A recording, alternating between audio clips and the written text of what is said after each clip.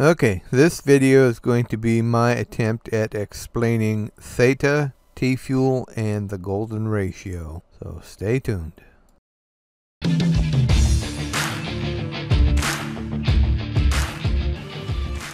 Okay, the golden ratio refers to the situation where the price ratio between T-fuel and theta is 6.25 T-fuel to 1 theta, and an equal dollar investment into either theta or T-fuel will yield an equivalent staking reward, so that there is no advantage to investing in one or the other regarding what your return on investment would be relative to the staking rewards received.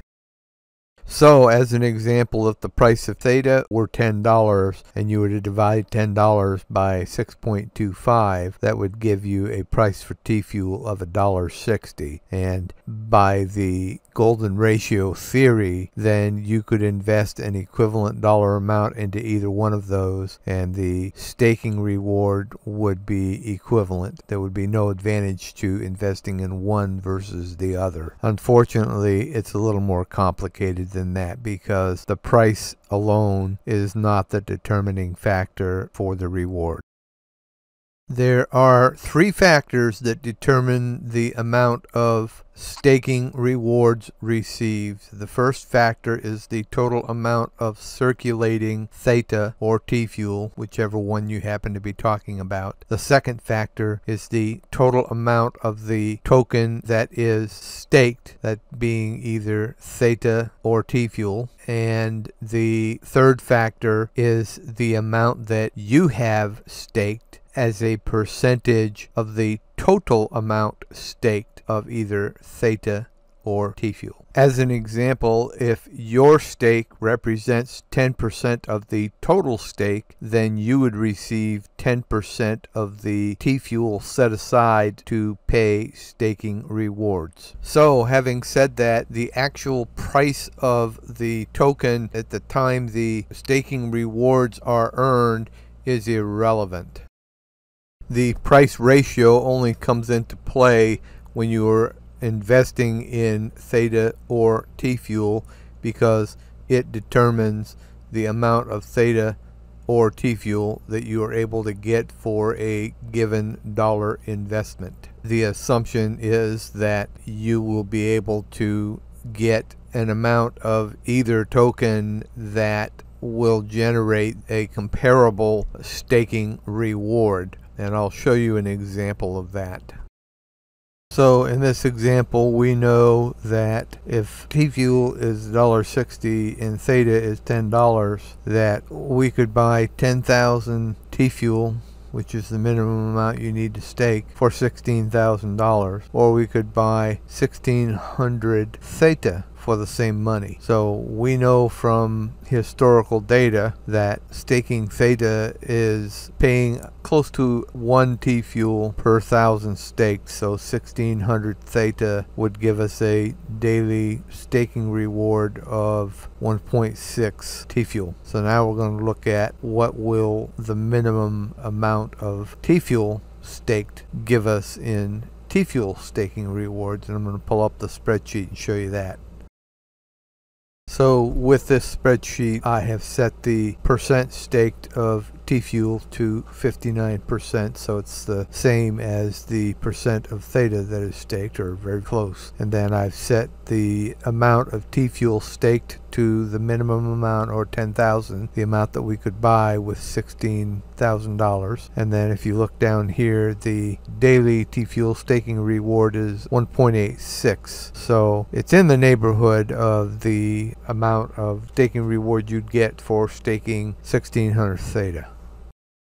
Okay, the theory of the golden ratio is that market forces will tend to keep the price of T-fuel and theta at that golden ratio, meaning the money will flow into either theta or T-fuel based on which one is paying the better staking rewards. So if T-fuel is the one that's paying the better staking rewards, money will flow into that, which will bring the price of T-fuel up, and possibly bring the price of theta down, or a combination of the two, in order to keep the price of theta and T-fuel at or near the golden ratio. Basically, the price of theta and the price of T-fuel want to be at that golden ratio. So if the theta staking is the one that's paying the better rewards, then the money will flow into theta, raising the price, possibly reducing the price of T-fuel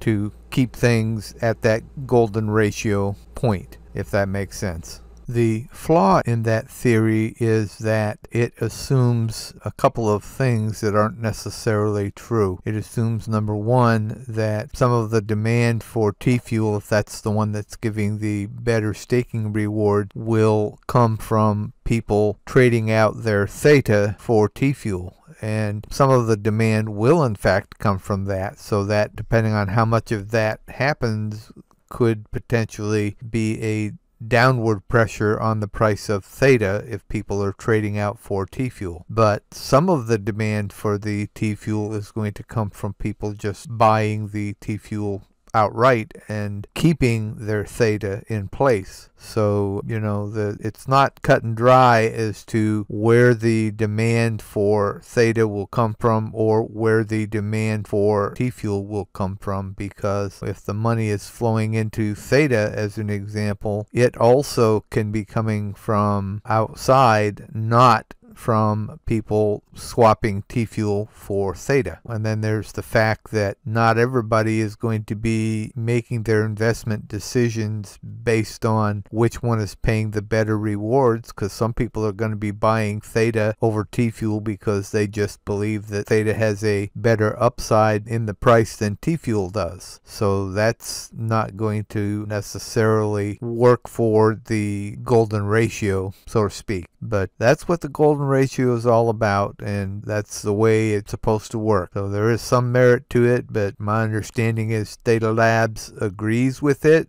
They would like to see that, but even they admit that that's not necessarily going to work out that way. So that's the golden ratio. Hopefully you understood. And by the way, if you want to know more about it, go over to tfuel.farm, F-A-R-M. And there's a whole thing about the golden ratio and how it works. And, you know, that's my understanding of it, but don't guarantee that that's 100% accurate, but I think it is. Okay, if you found this helpful, go ahead and hit that thumbs up button for me if you would on your way out, and I'll see you in the next video.